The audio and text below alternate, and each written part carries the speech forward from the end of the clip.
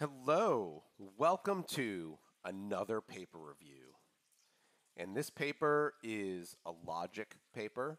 It is a paper that deals with international law. Some of these topics are super fun, just so exciting.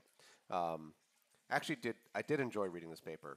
My friend JD Work sent me this paper. He's like, "Hey, thought you might be a little bit interested." And then I spent, I don't know, something like 50 hours on it, probably. So there's a lot in this paper. It's the best and worst papers are pretty well written. If you want to look at other reviews of this type, I have a bunch of them on my YouTube channel. But we're going to go a little bit into depth. I'll try to go slowly. I get a lot of responses to these videos from professors who are teaching courses in this kind of analysis of international law or international relations or cyber policy. So if you like this video, please send me a little message about what you liked and did not like. So let's get started. International law. Oh, my name's Dave Atel, by the way, if you don't know who I am. I don't know how you found my channel if you don't know me. The author of this paper's name is Kevin John Heller. One of the things that I always say this is like I don't like to judge the people involved in the papers. I only like to judge the papers. But you can go, he has, I think, one video online about some of his other work, which is relating to international courts, not actually international courts, but judicial remedies to try to bring torn countries together. So it's actually a good video, worth watching. But we're going to look at this paper in defense of pure sovereignty in cyberspace. And one of the only reasons I look up people's work sometimes is to see if they've done like a lot of different things on the same area, or to see if this is sort of like a one-off for them. Like they were doing a bunch of other work in international law, and then they decided to focus on this cyber thing just for fun. So we're going to give it a little quick shot. The abstract here. States currently endorse 3 different positions concerning the international wrongfulness, and you'll start seeing these sort of words like wrongfulness which have more specific meanings in international law, of cyber operations that penetrate computer systems. And okay, let me start here. Words in international law are allowed to have very specific meanings, but words that are more related to the technology and the operational practice are apparently not. So cyber operations that penetrate computer systems located on the territory of another state but do not rise to the level of use of force or prohibited intervention. So intervention is another one of those key words that you're going to have to go into. Okay, so there's 3 positions. The first position is that low-intensity cyber operations are never wrongful. The second is that low-intensity cyber operations are always wrongful, and then they'll talk about sovereignty being a primary rule of international law. And then and they call that one the pure sovereigntist approach, which is the approach the author favors. And then the third position is that although sovereignty is a primary rule of international law, these things are only intentionally wrongful insofar as they cause some kind of physical damage, so what they call a relative sovereigntist approach. Out of these 3 positions, the paper takes a very strong position that the rule of law, it's a rule of international law, and so they want pure sovereignty. So they're very tight on that. I would say relative sovereigntist is where the world has landed, and is much closer to being correct if you think about it as a practitioner. So we'll talk a little bit about that in a second. So, we're going to go into this again, but pure sovereignty for cyberspace would make all cyber espionage a wrongful act. What you find with logic papers, and if you're a student or simply a cyber policy person going through logic papers, you're going to find that logic papers kind of suffer from the same issue that all logical diagrams do, which is if you make one small screw up, or you decide that one small thing does not need a proof, you can get to anywhere. You can derive anything, right? 0 equals 1.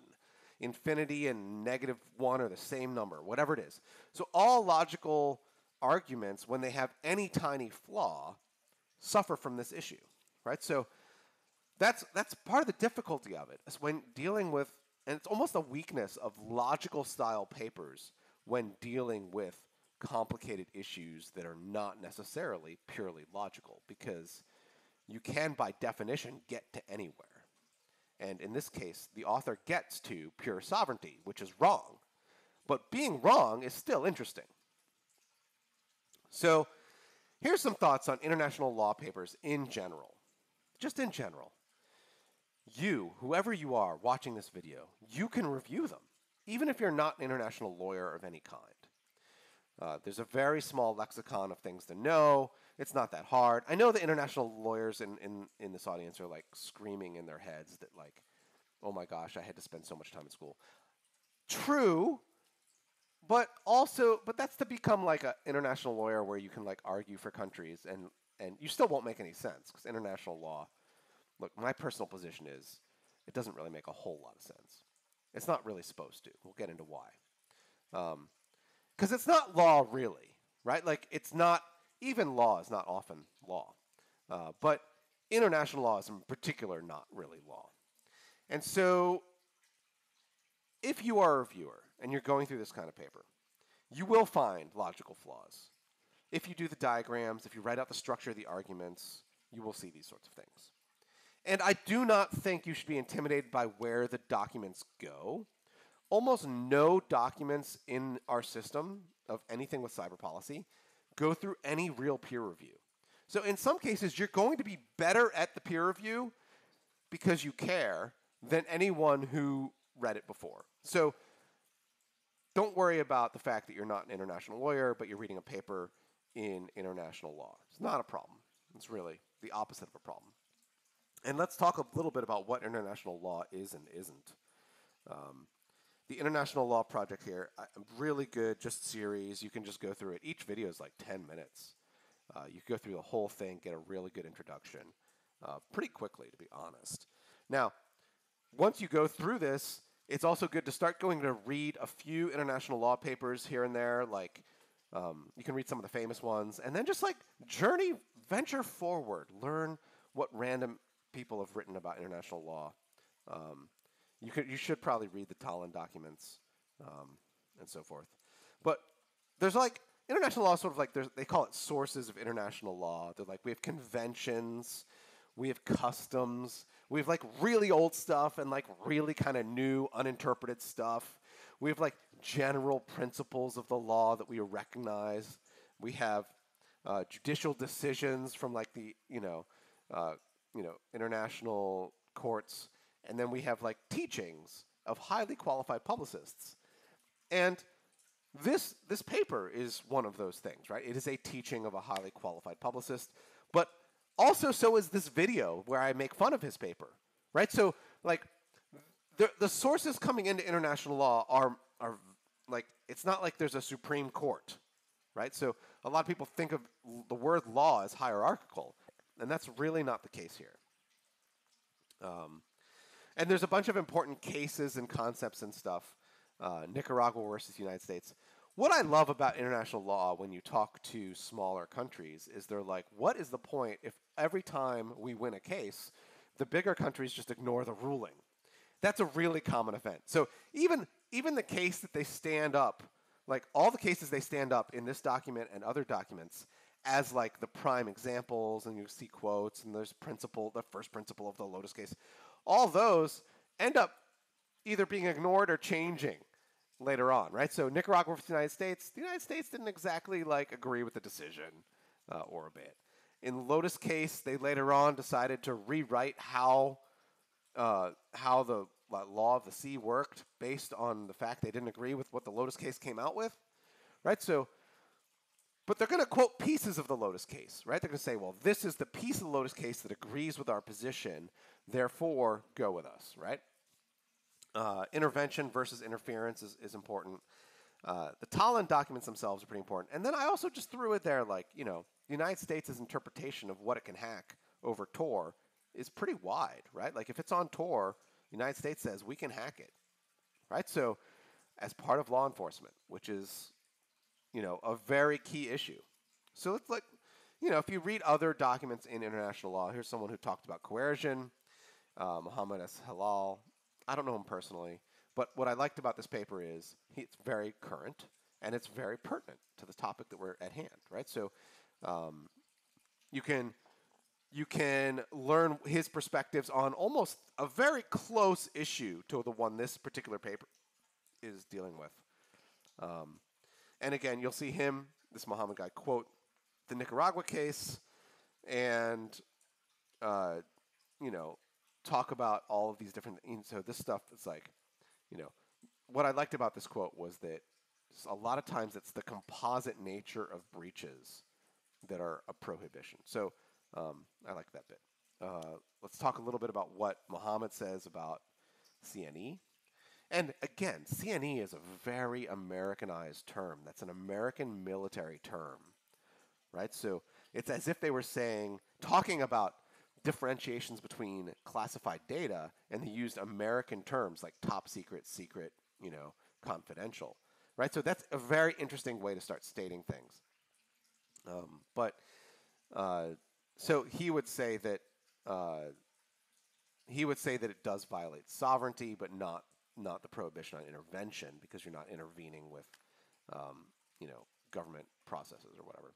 And another thing you'll see here, and this is just, it drives me frickin' bonkers, is when people decide to assign colors to different weird variations of a thing. Here it's like black psyops versus white psyops. And it's just not that simple, folks. Stop doing that. It's just really weird when people in this space do that. I don't like it. So, all right. So, again,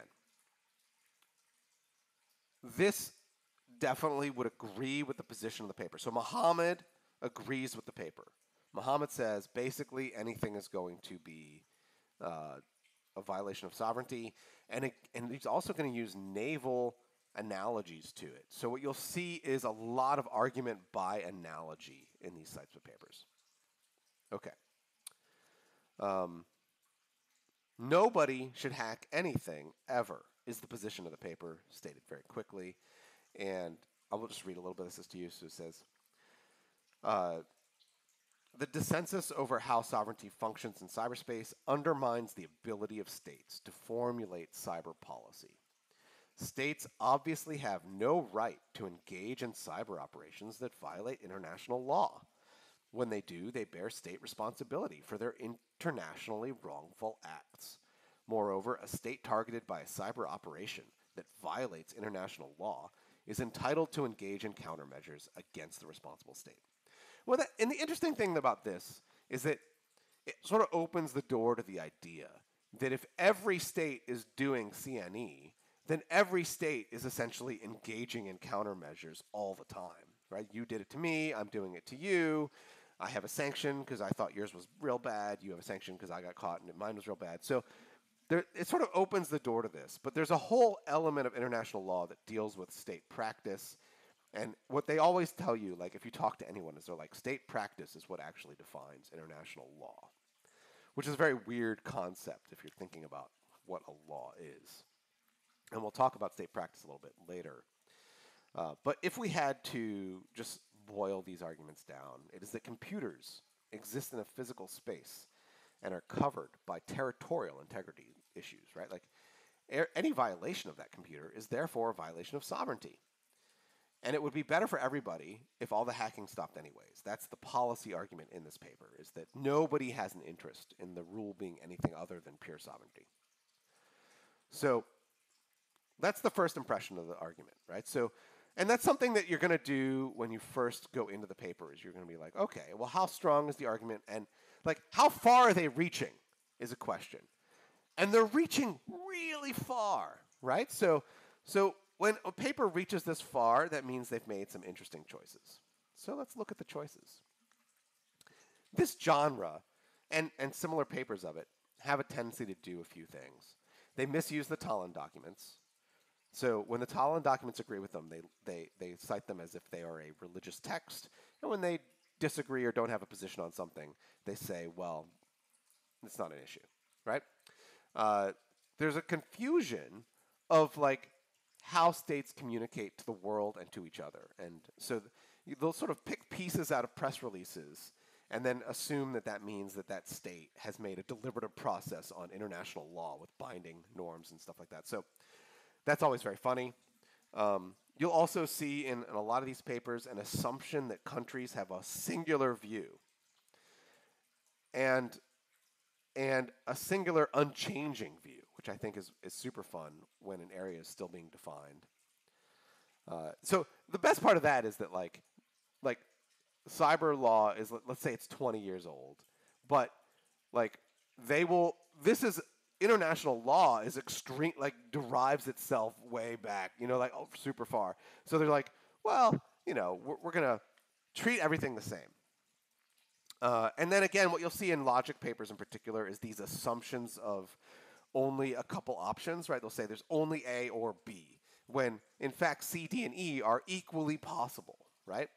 And you'll also just see generic logic mistakes. There aren't too many of those in this paper, but you'll see them a lot in this kind of paper. So let's talk about the UNGGE and Tallinn. So there's like 40 experts that wrote like the Tallinn thing, and the problem with this is it's very rare that you find an expert in international law and in cyber operations. And when you do find them, they, like, I could name a few Americans, they tend to be extremely suspicious of how a lot of this stuff applies. So it's almost like the more qualified they are, the less they agree with these positions sometimes. I believe Colonel Gary Bond is one. There's a few of them here where like when you see them on the world stage, if you watch enough panels and videos, you'll see them and they'll be like, yeah, this is very dumb, right? They'll be like telling the entire audience off. They'll be like, y'all need to get your crap together, right? So that's like, you'll see these like the biggest experts will be like, okay, dudes, come with me here and let's look at the real world, right? So it's fascinating to me, right? But like, if you only know international law and you don't know operations, you can have completely different perspective. So, so the theory was that the 40 experts would like come together and apply a consensus. Now, consensus doesn't necessarily mean they all agree. Consensus just means mostly agree, or don't disagree too harsh, or maybe only a few people really disagree. But sometimes those few people are the important people. So let's just, all right. This is like, here you can see he quotes highly qualified publicists, which is an international law term. And so where it agrees with his argument, and again, Tallinn Manual 2.0 was very different from Tallinn Manual 1, and they refuse to acknowledge this when you hear people talk about it, because Tallinn Manual 2.0 is very much like the Talmud. There's arguments in the comments. It's like people are bickering back and forth. One rabbi believes one thing, one rabbi believes another thing, right? Like that's what it's like. I don't know if I've used this analogy before, but apparently most people have not read the Talmud, so who knows? But it's very interesting. Like, to quote the Tallinn Manual 2.0 as like a word of law is very fun. It's like and very amusing. And again, countries will say things in UNGGE and Tallinn that they just don't hold. They're like, we will say stuff. It doesn't matter. We're like, whatever. We agree with you here. We don't really agree with you, right? So, this is actually out of the UNGGE document. It says, at the national, regional, international level, states could consider putting in place impartial frameworks, policies, and programs to guide decision-making on the handling of ICT vulnerabilities and curb their commercial distribution as a means to protect against any misuse that may pose a risk to international peace and security or human rights and fundamental freedoms. States should also consider putting in place legal protections for researchers and penetration testers. So what you'll notice out of that is where countries are doing this, and the United States is putting together export control, right?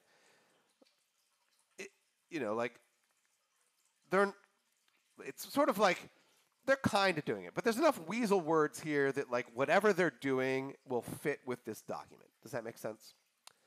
So the positions change. The positions change all the time, right? So,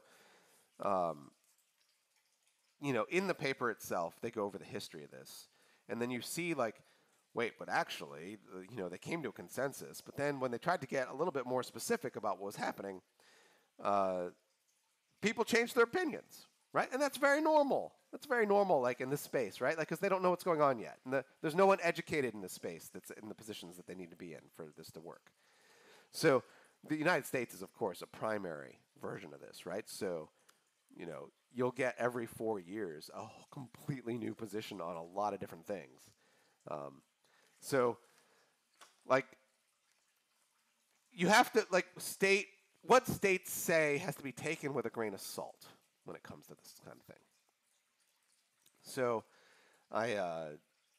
in this particular case, when they talked about, the IGE here is the International Group of Experts, which is the Tallinn people, a bunch of people in a room in Estonia, or virtually.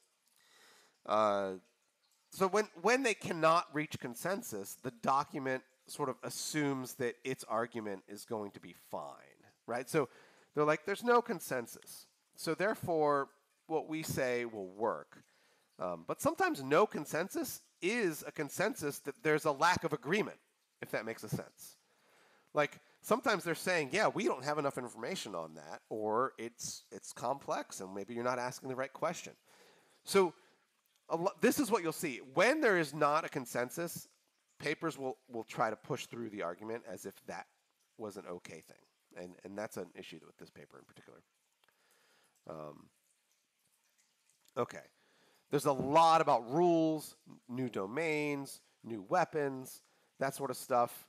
But this argument is particularly flawed in the paper, right? So the theory that once you've defined how things work as a rule, then it applies to cyberspace essentially without modification, and therefore everything else follows, right? Like, that's the basic argument of the paper. And just because computers could be in a physical location doesn't mean that you are extending a rule to cyberspace necessarily, right? Like, cyberspace is not in the computer in a sense, right? Like, and I think that's where a lot of these people get very confused, and that you'll find them using a lot of naval analogies in this case. So what he says is, there's actually no need to find a rule of customary international law that extends sovereignty into cyberspace. And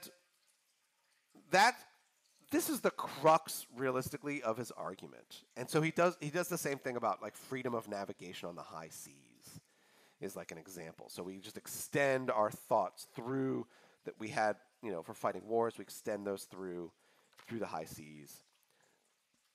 It's just, you can't take, just because you have a particular process that works for, like, other domains does not mean it works for cyberspace. So even if it works for every single other domain you have, doesn't mean it works for cyberspace, right? That's just life. And this is a problem with a lot of people's understanding of, like, they're like, we're going to extend it to just because it worked for every other domain, we will assume it works for cyberspace. But that's not the case. That's a fundamental flaw with this paper. And,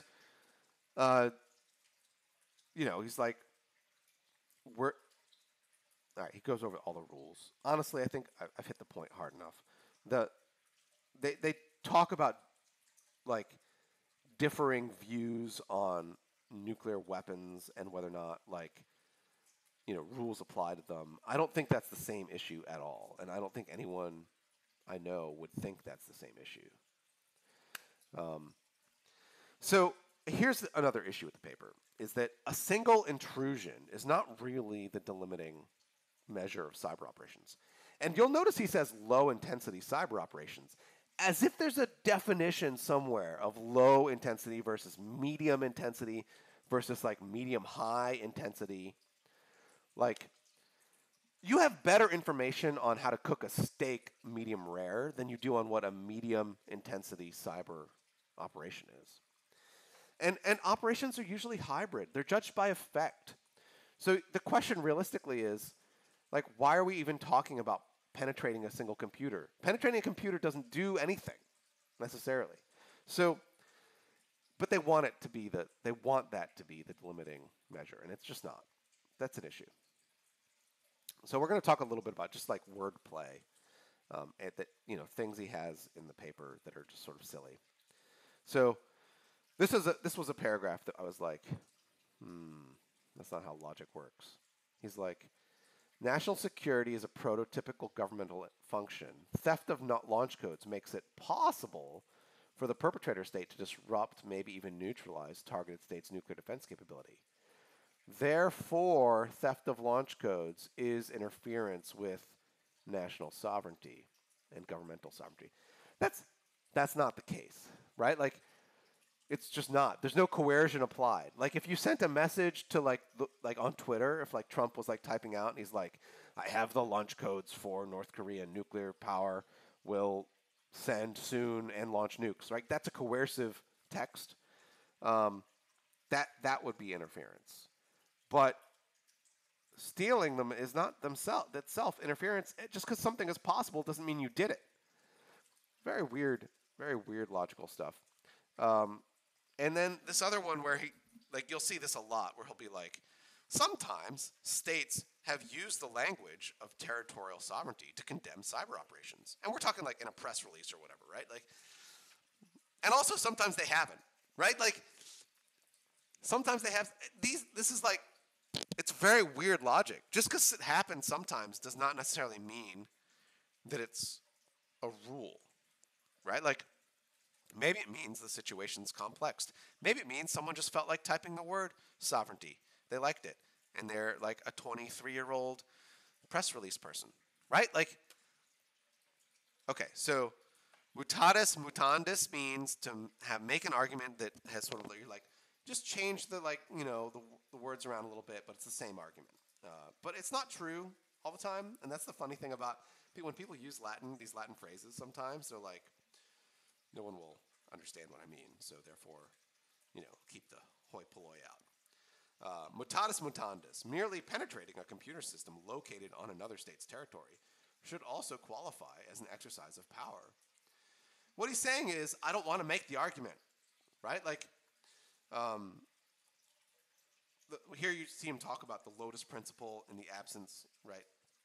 The Lotus Principle being from a case where Turkey and France had two ships collide, and then, they wanted to sue each other, but then they decided, they actually overrode a lot of Lotus later on, because that's when they started saying the person in charge is the flag of the ship, or the state who has law is the flag of the ship. So what you're seeing here is they're saying the mere penetration of a state's airspace, territorial sea, or land violates international law,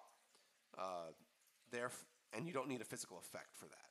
Therefore, a computer system is. This is just wrong. This is the summary of a lot of like wrong thinking in international law in our space, is that just because it affects it, like a principle in international law works in sea, land, and air, it should also work in the information space. And it doesn't. There's no mutatis mutandis. So if the author of the paper decides to watch this, they should just know this is the primary flaw in their thinking. And they probably will watch this. So, I don't know, drink some rum and think something else. That is my theory on that. So, mere penetration, he goes into this. The most obvious counterexample is intercepting wireless signals, right? And that doesn't violate sovereignty because the interception is considered extraterritorial. So I think what you should recognize is that states clearly also consider CNE extraterritorial.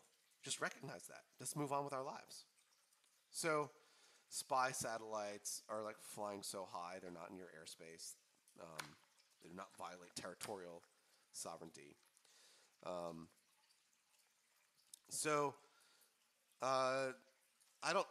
don't think anyone would agree that the interception does not require accessing cyber infrastructure. Like, State practice says they don't agree, right? So if you take this part of the argument out, the rest of it falls apart because any part of a logical argument, when removed, means the rest of it falls apart. I love this section. This has just made me laugh. So, state practice on land generally concerns abduction, which normally involves no harm. I don't know why that made me laugh. I'm just like, man, it does if you're the person getting abducted, right? Like, and it mentions the Budapest Convention against cybercrime. Again, very, very new. Also, very, very clear. U.S. is a signatory to the Budapest Convention, and it does specifically say that accessing data that is not publicly available, by contrast, is extraterritorial exercise of power that requires authorization by the territorial state. So that is what it says, straight up. But the states clearly disagree. They clearly disagree. So that's life.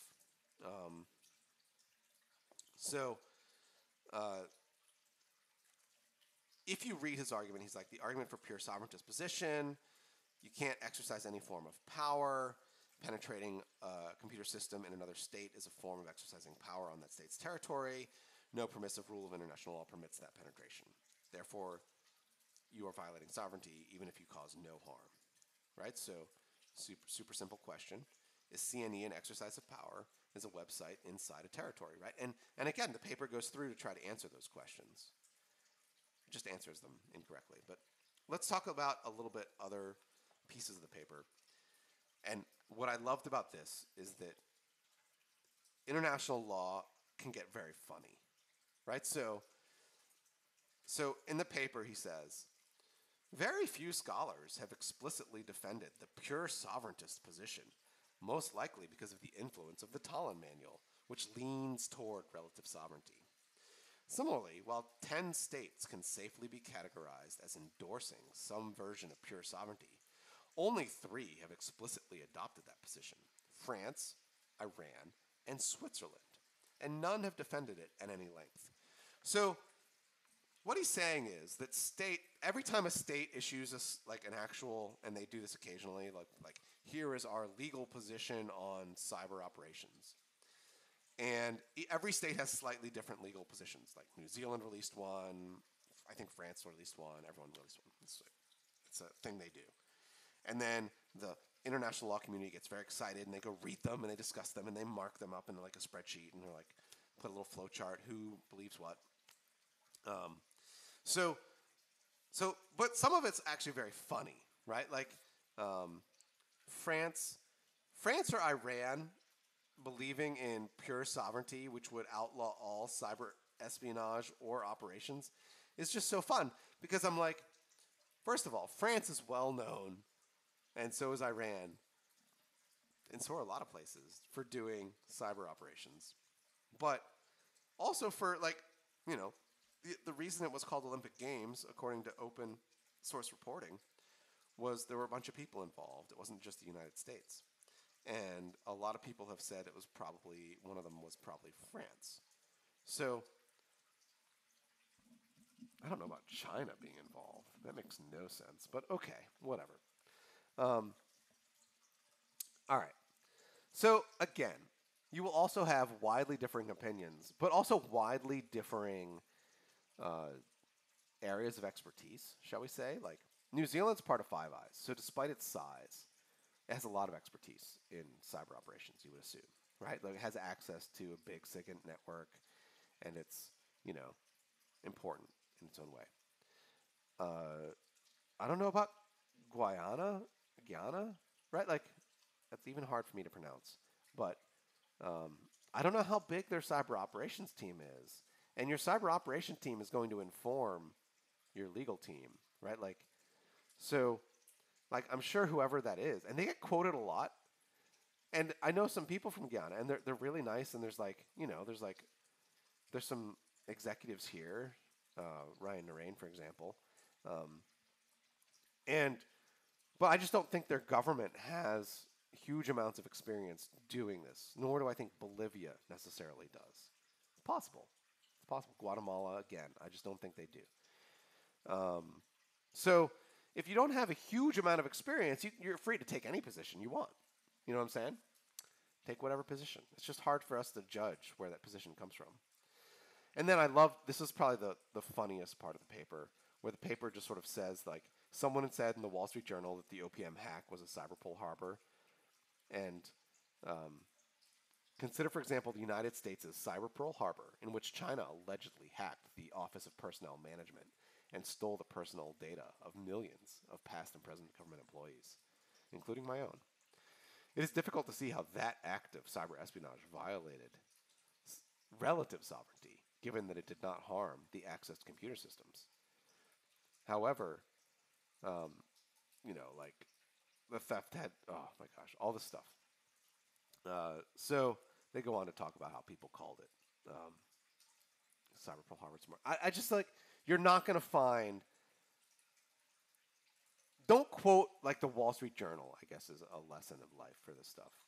States are going to say whatever they want in the Wall Street Journal. And so what I want to talk about a little bit is international law and what it's for, and why this paper is so wrong. And what it's for, it's like a dampening field for conflict. It doesn't end conflicts. It doesn't really resolve particular conflicts. It just sucks some of the energy out of conflicts via paying very expensive lawyers. And the whole point is to avoid overreactions. If the conclusion of your argument is that governments need to overreact to every little intrusion, that's the opposite of what international law is really for, right? So they don't explain why states would want to tolerate public cyber espionage. States tolerate public cyber espionage because the alternative is worse. It's pretty simple. So that's the paper. Let's talk a little bit about the future and how international law needs to go forward a little bit, perhaps. So if you look at like recent Supreme Court decisions in the United States on the Fourth Amendment, you get like a mosaic theory of when enough information was gathered on any particular subject to make it a search, right? So, oh, you gathered my license plate information as I drove all around for an entire year. You know everything about me, right? So what they're trying to do is get away from binaries, like, oh, you were on the porch, that's a search. Oh, but you were in the yard, but not the porch, that's not a search, right? So like, they're trying to get away from that because that stuff isn't working anymore. And of course, one of the other things you're going to see is that like electromagnetism is a better analogy in international law than like, naval issues or, airspace law. It's just electromagnetism is better. And this is a paper that I thought was much more pertinent to some of like the better ideas that you're going to see, which is, what are the test cases? And this is a very old paper from Horace. You don't see that name again anytime this time. So like, I think this paper was written in the 70s. I think it actually was written when I was born, 45 years ago.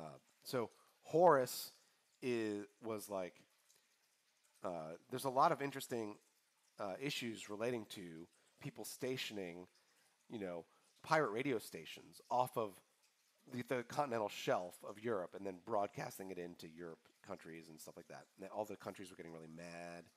And so there was a lot of interesting stuff there. And he wrote a pretty good paper about it. It's not a bad international law paper. So I would recommend this paper over the paper we're reviewing just because I think it's a good paper. It's kind of fun. But I want to give you, I was reading a science book the other day. And so for 40 years we've been funding gravity wave detectors. And this is just a quick gravity wave detector diagram. And the thing about gravity wave detectors is they only work when they're a particular size. Up till then, they're pretty useless, except for like testing whether or not you can make them bigger. Oh, let's see if we can get back to this screen over here. Hold on. So, but the funny thing about them is that they're like extremely sensitive vibration detectors. So if I have a gravity wave detector, or let's say like half of a gravity wave detector, so it's not big enough to actually detect gravity waves, but we're still working on it, but I've been working on it for 40 years. what you really have is like the world's most insanely sensitive vibration detector. And if you have a couple of them plus a bunch of computers, the same exact algorithms that you need to detect gravity waves are what you use. You could use those to detect other things, right? So I was always very suspicious of this. I'm like, you're telling me the US government funded an extremely expensive effort to like build the world's most sensitive vibration detection machines, and we didn't use it to like look through our own planet at other things. So I was always very suspicious, sus, as we say in the industry. And I'm like, let's say you have a satellite, like this bad boy, and he's up in space. What's the difference between that and changing the border gateway protocol to make all your traffic come to me? And then given that I do that, I have to send packets to you to do that. What's the difference between changing your traffic so it comes to me using a border gateway protocol and then using a buffer overflow to do the same thing? It's less than you might think, right? It's like hacking, like just with your little keyboard like this, like you just type like that. It's closer to the analogy of listening to vibrations than it is to driving a, boat through your territorial waters. So that's kind of where you're going to end up. That's where that's where the international law will eventually end up. This was a fun paper to read. I got a lot out of it. I actually have it cold. I guess you can tell that. I will put the link down below. You can read it. I think the conclusion is excitingly wrong, but that doesn't mean it's not fun to read these papers and learn how to review them and figure out why they're wrong. I think of it as little puzzles. Hopefully, when you analyze the paper, you come up with the same exact logical conclusions that I did, and you agree 100%. And if so, you should type that in the comments. Feel free to subscribe, and thank you so much for listening.